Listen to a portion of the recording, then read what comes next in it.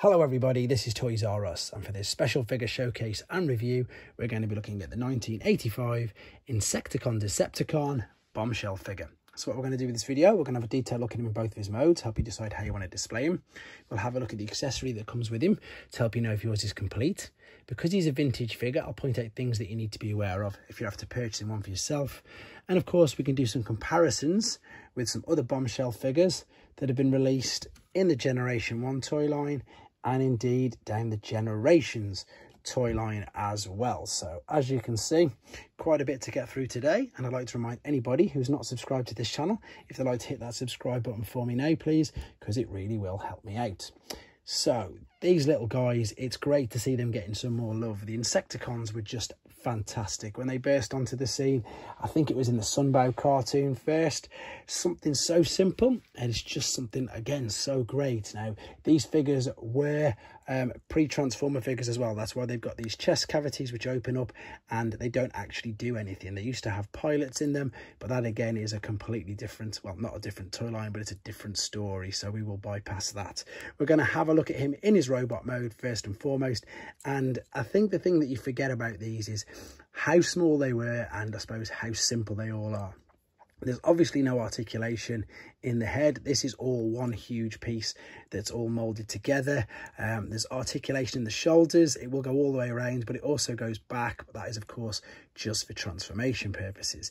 There's no movement in the legs really, apart from the bending there at the knee. But again, that is for transformation purposes.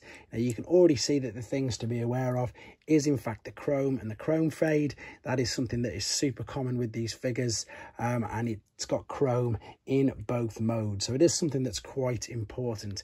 I've seen examples as well where these wheels start to corrode because they are metal, and indeed, as you can see, there's quite a lot of screws in this as well. Overall though, we've got that brilliant head sculpt, and again, it's just a super brilliant little figure. We've got the robot rub sign on the back there with more stickers. To be honest, you can get away with this not having too many stickers. It's not too detrimental. And what I was saying earlier about how small they are, I think you sort of forget. I've got a today's standard core class Soundwave, which you can see, and you know, he's pretty much about the same size. Yeah, he's not as perhaps wide with the big arms there at the side, but he's easily the same height, which is crazy because you don't remember these figures being that small at all. Here is his weapon, if you want to know if yours is complete. So you can see you've got the little tab there. That's obviously the most important. If that's broke, it won't fit in his hand, and again you can see there's chrome on it, and that is why we've got quite a bit of glare going on. And again, excuse the glare from the package, we'll have a look at that in a second. So that, I think, is pretty much all there is to say about him in robot mode. Now of course the alternate mode, which is brilliant, it's a rhinoceros beetle, and again it is super simple. For those of you wondering what the transformation process is, I'm going to upload it separately just for a bit of fun so you can see how simple it is. Again, super simple, super just really nice. Alternate mode, again, there's the wheels I mentioned, and more so when the arms are this way, it's important that this bit isn't actually snapped off. The wheels, if this was a nice flat surface, they do obviously enable him to roll along, and as you can see, we're missing the stickers off the top part there, but it's not too detrimental when he's in this particular mode. You can't attach the weapon to my knowledge. I mean, you could put it in his hand is what I'm trying to say. I know with lots of new figures, they like you to be able to store the weapons on him, and to be honest, well, you can do. I never even realized or thought of doing that. However, it doesn't look the greatest, and you're probably more likely to damage it than anything else, so it's something that I'm not going to do. There's not much more to say about the alternate mode, again, apart from the fact that it is quite small. Interestingly enough though, in the Generation 1 continuity of figures, they did release an Action Master version of him, which was a European exclusive, and again, same sort of height.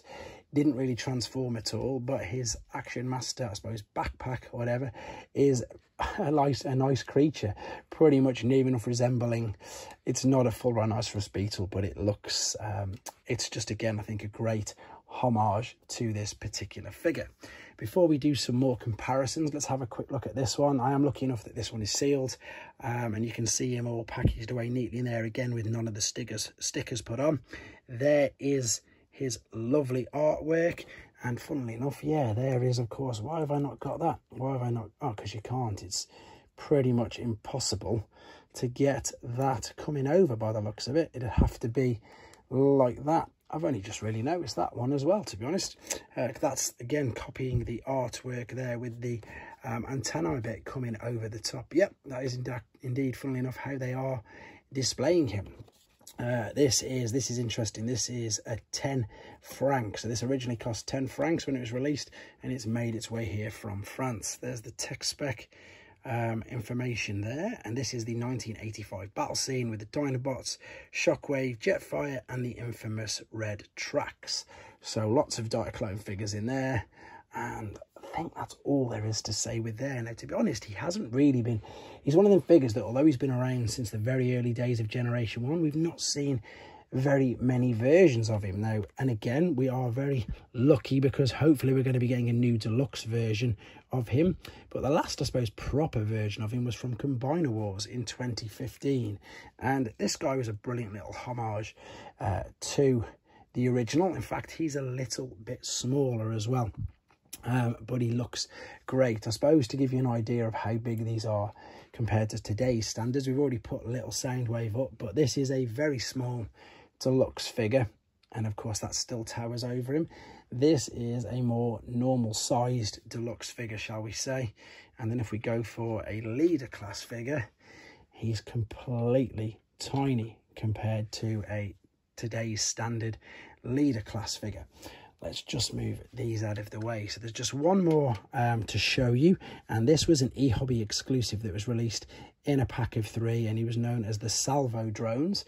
So this was another use of the original mold, and this one's really interesting, and it's got a great color scheme on him. So you can see they've just got more brown in the legs, the red on the main part of the body, and also not to forget, because these are quite old, this is actually die cast. This is metal, it's not plastic, and when you hold these two in your hand, the weight difference is just, it's so ridiculous, it's unbelievable. This feels 3, maybe 4 times heavier than that. So this was, again, an ehobby exclusive from 2004, known as the Salvo Drones, and it's the ehobby collector's edition. If anybody is looking for this and wondering what it is, I'm going to be doing a separate video on these guys pretty soon, to be honest. But I think there's not much more to say about this guy, apart from he's a great little figure, and I, for one, definitely cannot wait for the new updated version. The new deluxe kickback's been absolutely fantastic, and if he's anything to go by, I think we're in for a treat with the new one of this. Let me know what you think of him. You may already have one, or you may now be interested in going and getting one for yourself because you've seen this video. I just want to say, yeah, there's articulation there as well. I think I said that. If I didn't, there we are. I'm just showing you that in the arm. But again, I've covered everything for this. Let me know what you think of him. Do you own one? Are you interested in getting one? And are you, like me, excited for the new version that's coming out soon? Take care, everyone.